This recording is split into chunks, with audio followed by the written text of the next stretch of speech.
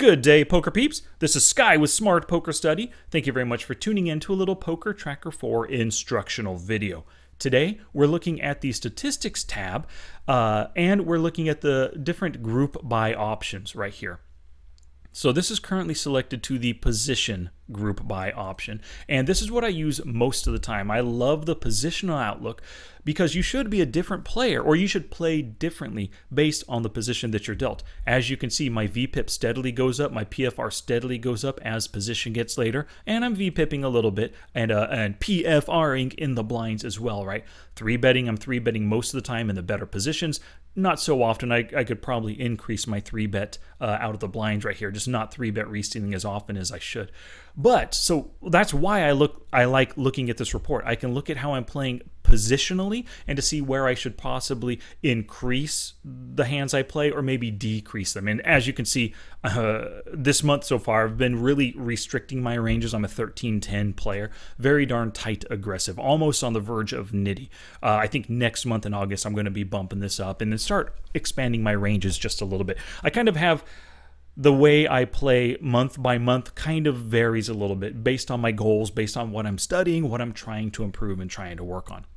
But so for most of you, looking at position will be the best way to do it. Let's say you want to, today, you want to review 3-betting hands. What you can do is filter for 3-bet pre-flop, and then go by position. Like I would generally not go from, oh, button, let's review 2 hands on the button, review 1 hand in the cutoff, review 2 hands in the big blind.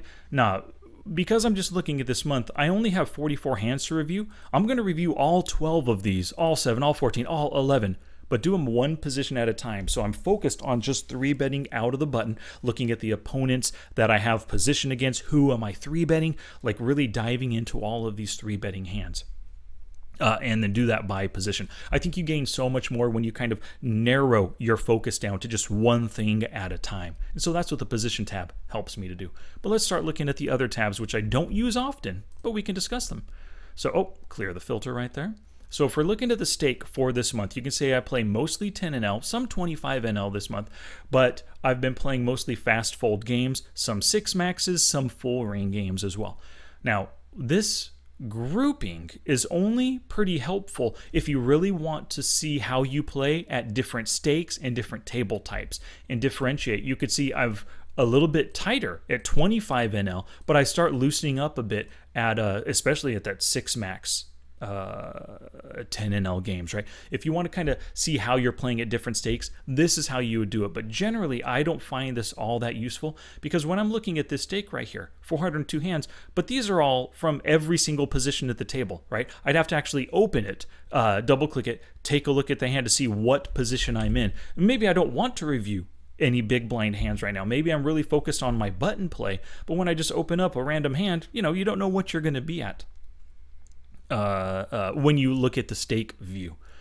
The next one is position full ring. Now this of course is perfect for all you full ring players. Lists all 9 positions, just like that prior positional tab that I use most of the time. But if you want to see how you play under the gun versus under the gun 1 and all these other positions, this is how you're going to do it here. Let's see. Next up is by session. So this breaks it down for your play for each session every time you sit down at the table.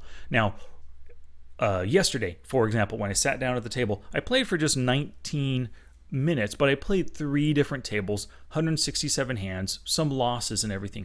Now, if you want to specifically dive into one session, this could be helpful, especially if you play just one session this day. But you can see yesterday, for example, I played 3 sessions. Reviewing these hands down here, different stakes, different table types and everything, maybe not so helpful. What I prefer, if I'm looking at it by session, I go to table session. So this, on the 28th, we're going to see there's 3 table sessions here. So on the, let's scroll up. On the 28th, we've got 3 table sessions, so I can break them down and look at based on losses. Maybe I know yesterday I was tilting during this blitz poker session right here. These tables were fine, but something happened right here and I got sucked out on by a fish. My pocket ace is lost and I want to kind of dive into those hands. So let's take a look. Let's find a hand with a big loss. I wasn't tilting yesterday. I was just using, okay, let's say this hand right here really started to tilt me. And I want to kind of analyze my tilt. I want to figure out what is going on. So I can, of course, review this hand, double click it, see what's going on. But one thing I like to do is I'll sort it. You can see when it's sorted by date, it goes from earlier hands up to the later ones. Let's flip this right here. So let's find that King Jack hand once again. Let's say I was tilting, or this hand put me on tilt, this little loss that I suffered. And I know that over the next, for the rest of my session, I was tilting and making bad choices. I can highlight all of them, right click, hit replay hands right here, and it's going to start with the first to the second to the third going down the road. So the hand prior to this, I lost with King Jack suited and I went on tilt. And then now I can start reviewing these hands and see what's going on. Maybe I made a terrible decision here to fold, maybe to call, whatever I ended up doing. So looking at it by table sessions is a good way to see your possible mindset mistakes that occurred during one session of play. Now next is by date, and I never use this. It just goes by month, right? So if we looked at all year, we would see each month broken out. I don't find this report helpful at all. But the next one that I do find helpful is the starting hands hold'em. So let's take a look. We're still looking at this month of July 2020.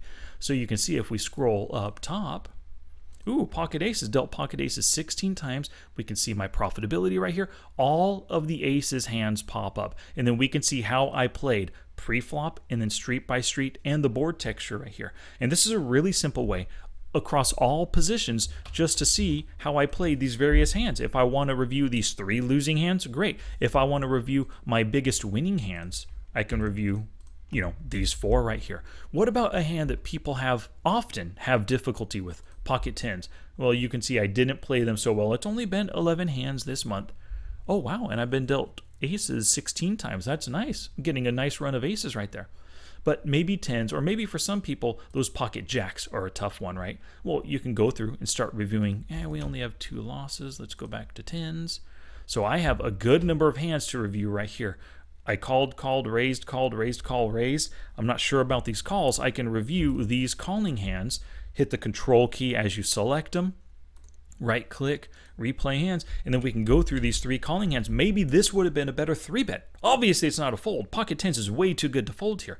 But my options are to fold, call, or raise, and I elected to call. Maybe this would have been a better spot to 3-bet against this player, even though I'm out of position right now, right? We can move on to the next hand, review this one. Oh, he raised. Why did I just call? Well, I don't know much about him. He raised on the bigger side. Sure, I just called to set mine right here, right? What about the 3rd losing hand? He raised what I play aces. Ooh, pretty loose, aggressive player right here. Why did I just call? I should have 3-bet this guy, right? Put him to the test. He folds 52% of the time. If he can fold like hands with decent equity against tens, if he could fold his king queens, his king jacks, his queen jacks right now, so be it. And I take down a nice little 4 big blind pot, right?